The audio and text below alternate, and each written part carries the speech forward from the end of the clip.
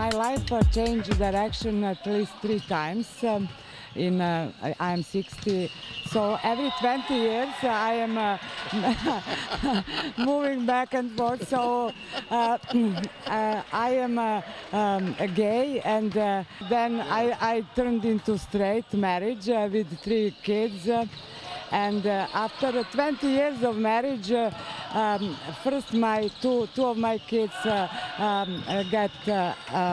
went out and told me that they are gay, and later on I divorced and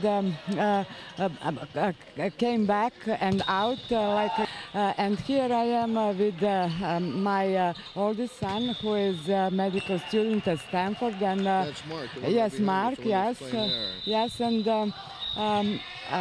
he's playing in a team with. He played with his boyfriend, who is also Stanford graduate from a business school. You guys are out of breath. We've been practicing a little bit today, huh?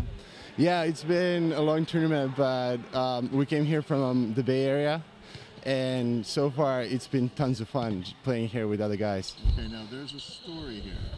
Not because you guys look good together, but there is a story.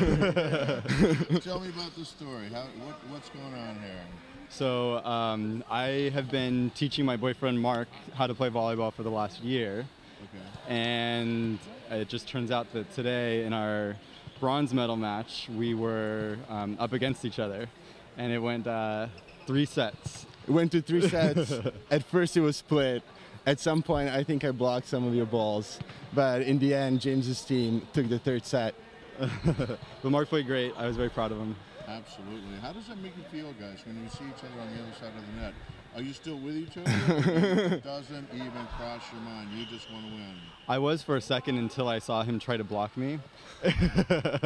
And he went for it. And I knew that he went for it because I saw it in his eyes. So from that point on, it was over. Yeah, once you're on the volleyball court, all that matters is your team. So at that point, having him on the other side just makes me want to beat him more. Yeah, I was supporting his relationship, and that's really great. And I made even their straight father to accept they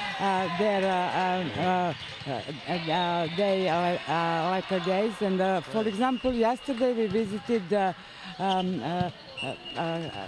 Mark's father, my ex-husband, and he met his son-in-law, future son-in-law, so, and accepted him. So this is how we move things forward. And I'm James. I'm Mark, and you're watching Real Gay.